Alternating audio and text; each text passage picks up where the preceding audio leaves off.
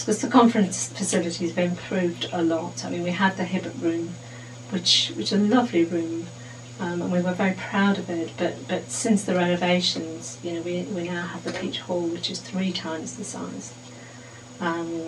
It's insulated and carpeted with underfloor heating, and so it's a multifunction room, and it has to serve many purposes.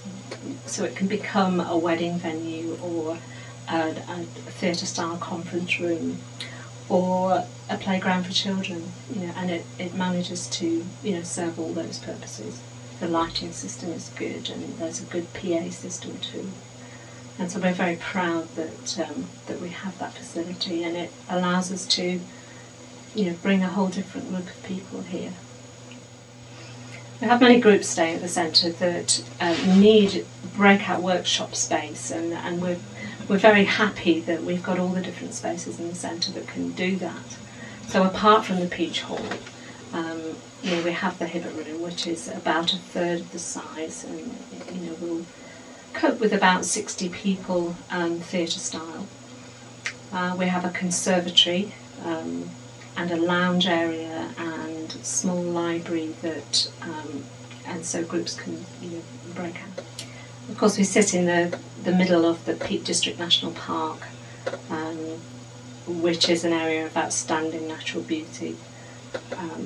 There are many walks that, you know, you can just set foot outside the front door and go off and walk forever. And we're lucky to be in such close proximity to the Unitarian chapel, and to have that in the village and just at the bottom of our driveway. So the relationship between the centre and the Unitarian chapel is very good. We often cater for weddings here that take place in the chapel.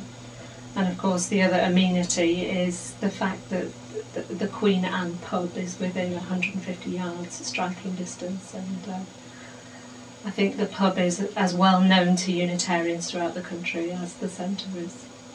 What makes me most proud about being here is the inclusivity of Unitarians, and the fact that with this wonderful conference centre we can hold the space for anyone. Anyone is welcome here.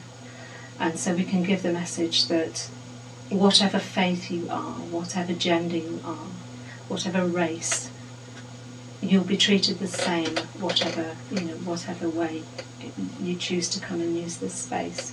So we welcome the Lesbian and Gay Association, we welcome the Tai Chi and the dowsing, and many Christian faiths also use this space, even though Unitarians, you know, don't think along the same lines as they do.